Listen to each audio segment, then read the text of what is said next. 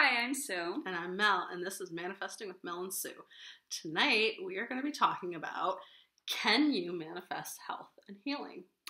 Yeah, absolutely. Absolutely. So let's talk about it. I think this, for me, healing, especially other people, is one of the easiest things to manifest because I don't obsess over it. So like I will just decide something about someone and then I let it go, and I'm just like grateful that they're better and they're healed, and then they are. So I love manifesting health. I think that like anything that you can do for someone else, manifesting is a great use of that skill. Yeah, absolutely.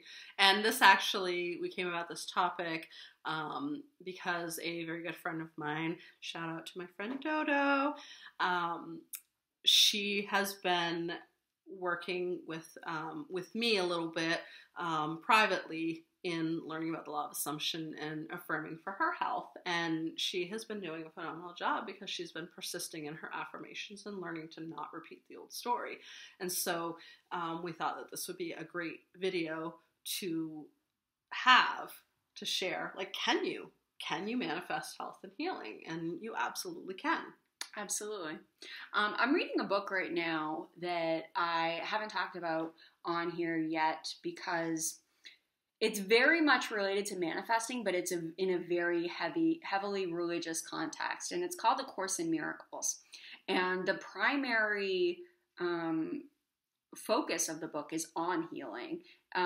Basically, the idea is that we are all, like, as children of God, we are all already perfect and whole and healthy.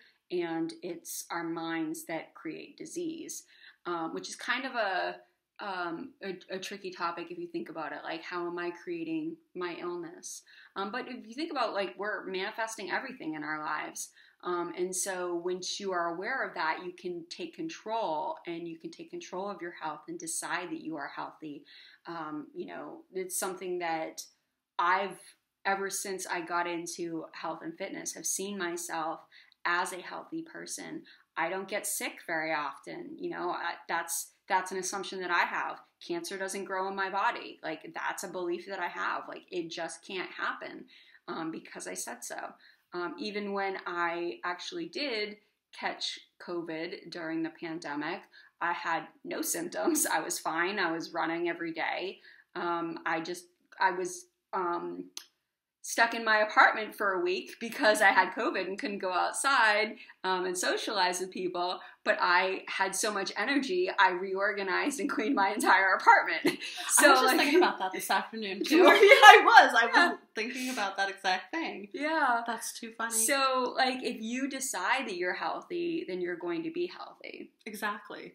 I think, a little side note on what you're talking about with disease, a man by the name of Bob Proctor, who was a law of attraction coach for many, many, many years before he recently passed, he would always say the word disease is dis-ease. Yeah. So it's dis-ease in your body. And so I think that even subconsciously, if we're thinking about dis-ease, then we can create that. If we're always stressed and unhappy and miserable, or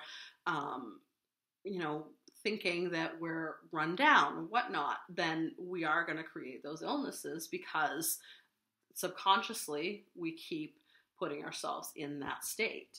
Yeah.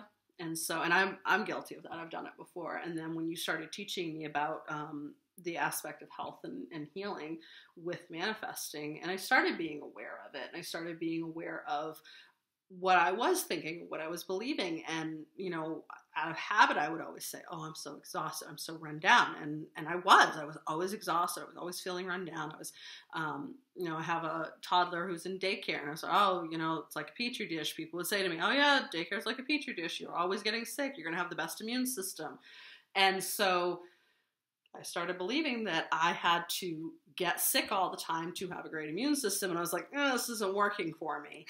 But the funny thing is I've had the belief right along that, because I've been exposed to COVID more times than I could even shake a stick at or count. and I've never knowingly had it. You know, so unless I was asymptomatic, but anybody that I've known that's had it, or if I was considered a direct contact or a close contact, I would always test, and it was always negative. And so I just have the belief that I cannot get COVID. I'm like that magical unicorn.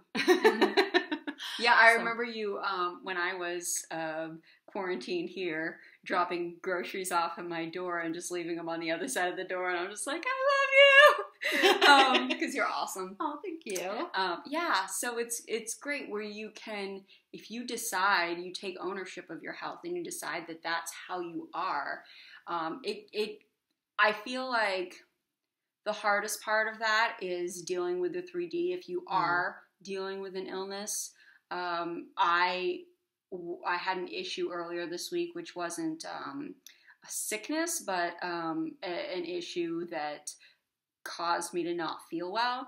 I don't want to get too specific because it's really personal, but I was in a lot of pain, and I did a lot of praying, and I did get better, thankfully. But reading A Course in Miracles actually helped with that, because so much of it was focused on healing. So I just focused on the fact that I was feeling better and thanking God for that. And I think that if you are struggling with your health, if you can give it to God and have faith in God or yourself or your higher Whatever power, believe, the universe, whatever you believe, just trust that you're going to be okay. Exactly. And I think that's so true, that when we are sick, when you're really just feeling lousy, it's hard to not want to complain and to not be miserable. Right. And I had to teach myself that even, I think it was the last October, and then again earlier this year, I had strep, and I don't know what it was this year. It was awful. I've had it before. It wasn't that bad, but this time it really knocked me down.